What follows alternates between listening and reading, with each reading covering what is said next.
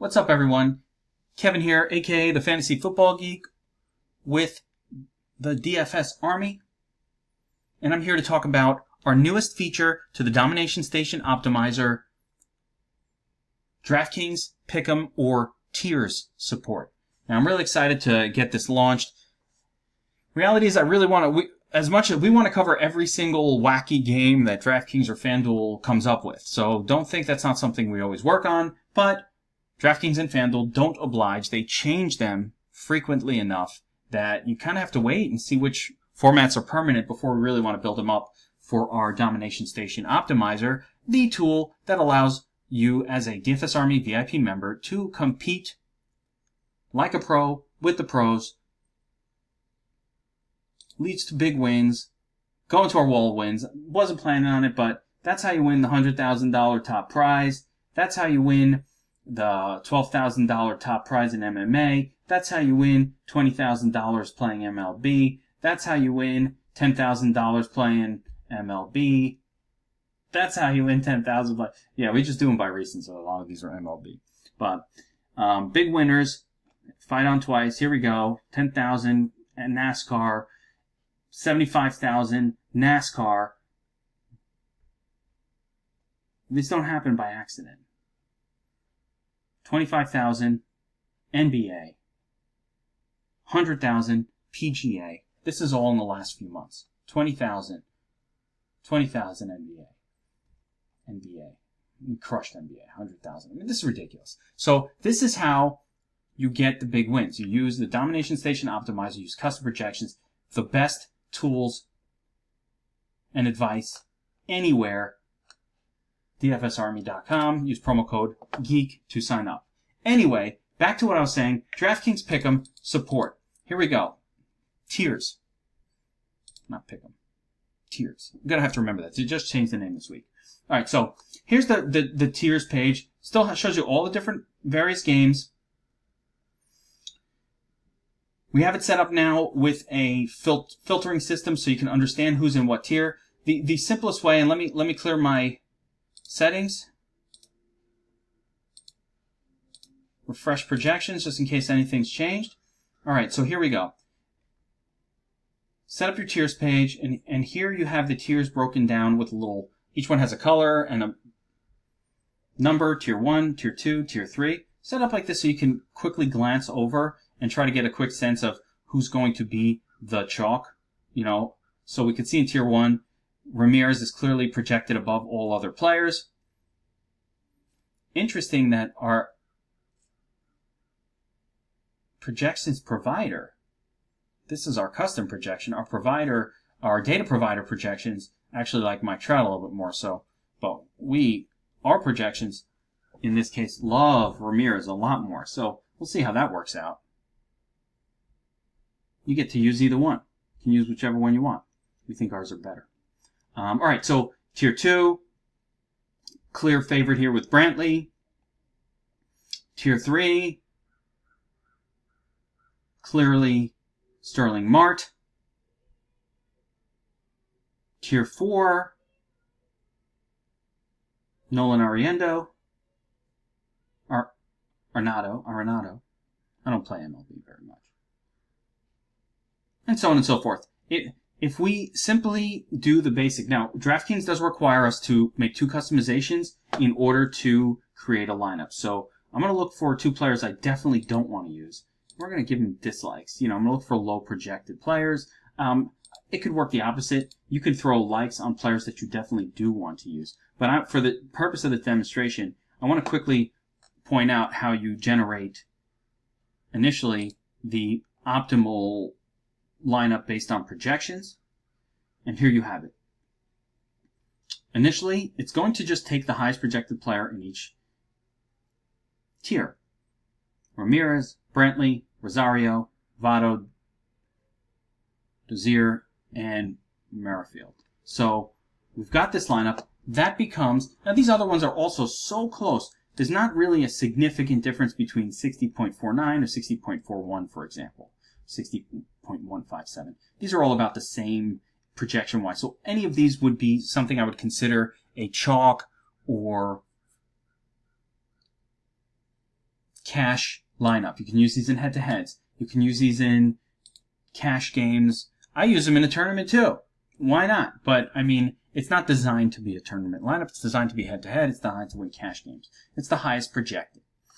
Now we want to do some tournaments. So how do we change this? Well, the first thing, and one of the cool things we do, is we've set this up as a filter. So you can filter down by tier.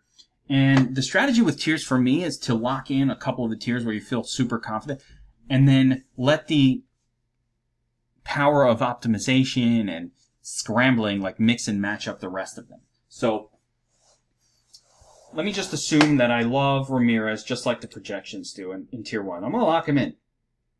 That's going to remove these 3 question marks from my pool completely. Now I better be right or else I'm not winning this tournament. I want to lock in another player. I want to try to get 2 of these tiers sort of locked down.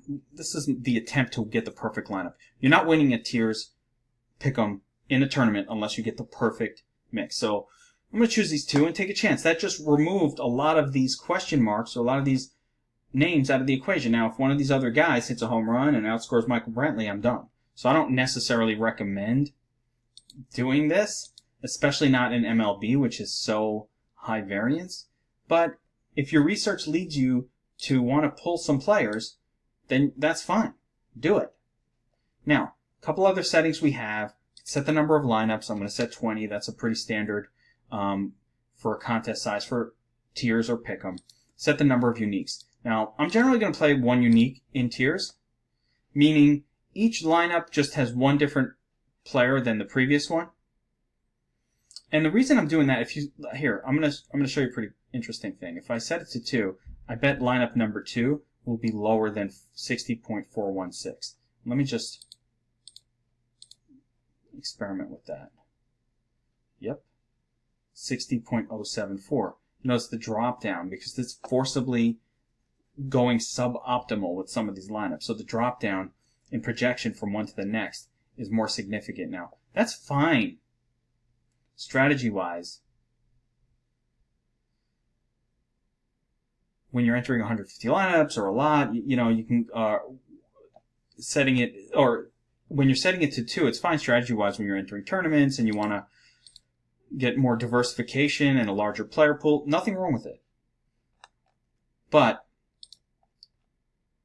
in tiers, again, what I'm trying to do is narrow it down a little bit, and I think 2 is not, I want to narrow it down, my selections. I'm not showing you all that here, but generally what I'll do is, then, you know, I've done a couple of lock-ins, then I'll look at a few spots and say, I don't like this guy, that guy, you know, I don't want him, I don't want him, I want him, I don't want him, you know, whatever it is. So I'll pull some players out of each tier.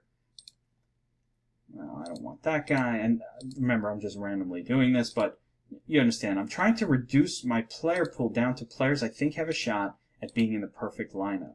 Or I might make a strategy of where I think, all right, this guy's going to be super high owned. I want him out. He'll be the highest owned. You know, I could play a very game theory approach. So rather than using uniques to expand my player pool, I'd rather pull players that I don't want. Okay, now I can run the lineups. If we want to get even crazier with this, you can start to do things like, it's not really crazier, it's how you should be doing, but you can start to set max exposures on certain players. So here we have, let's say in tier 5, Dozier showing up 100% of the time, right? Now, I might say, well, yeah, he looks like he should show up, and I've removed Dickerson, who might have been, like the drop, the reason that's happening is the drop from Dozier to these other guys is a pretty significant drop, but let me re-enable Dickerson. And I think that alone, that move alone, will cause more diversification. So let's see if Dozier still shows up at 100%. Down to 65%. So you see how that works. The tool's going to pick out the top projected. I can manipulate it based on removing players, leaving players in, and I can also set max player exposure. So let's say I didn't mess too much with one of these tiers, or Joey Votto, but I don't want him more than 45%. Whenever I use max exposures, I do like to use tournament mode. Never set the max exposure universally. Do it one player at a time. You know, look at a player. If he's showing up more than you want, put a max on that one player. Do not do this universally. And if you set parameters that are too restrictive, like let's say, I think in, I assume, let's see, tier 5. Let's go back to tier 5 here real quick. We only have 2 players allowed in the pool in 5. If I go 45% on him, 45% on him, what I've just done is basically set a parameter that is impossible to fulfill.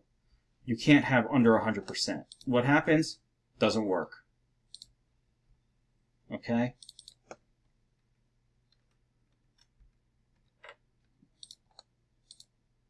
Doesn't work. You need 1 player in each tier set to 100%. So how do I ensure that that works out? I set the player that has the higher projection with the max exposure, and the lower projection we set to 100%. I was a little scared it wasn't going to work, but that's how it works. And when we look down, we should have Dozier at 65% and Dickerson at 35%. So let's see, 60%, 40. All right, close enough. In 20, that's just a 1 lineup difference, but that will happen. So there we go, relatively close to that, and that's how it's supposed to work. There you have it. Once you're done, you can set your 20 lineups, set your number of uniques. When you're done, you're happy, all, download, save, upload to DraftKings on the lineup page, and enter them into the contest. We're going to have Pickem for all of the sports that cover it. These are things we're building out for the Domination Station right now, so NFL will have it. I'm looking at any other games NFL might have. We'll have those too, so no worries. In the meantime, if you're not currently a DFSArmy.com VIP, we are helping turn DFS Joes, average Joes, into DFS pros. You can see it here on the wall of wins. This doesn't happen by accident. These are the wins. I'm going back to it, but these are the wins just from this season. This doesn't happen by accident. These are average players, regular guys, real job, kids, wife. They're playing. They're using our tools. They've got our advice, and they're kicking ass and taking names. It is ridiculous. This goes on and on. This goes on and on. I'm going to scroll down because I showed you some of these before. But this stuff goes on and on and on. $250,000 winner for NFL season last season. That's not it. $15,000 winner. NFL, NBA, $50,000 winner. Wait, another guy in the same contest, $5,000. That doesn't happen by accident. There's your boy. That's me. $50,000 NBA winner. Ryan, fight on. $50,000 winner. This happens. So use promo code GEEK. There's another D Barlow, same guy won the 250. Boom. Basketball championship qualifier. Are you kidding? He wins 100 to 250 in NFL, wins 60,000 in NBA. Another NFL big winner, Big Daddy Kang. What's up, my man? Anyway, use these tools, join our group, use promo code GEEK, G-E-E-K. You get 10% off your membership. DFSArmy.com. See you there.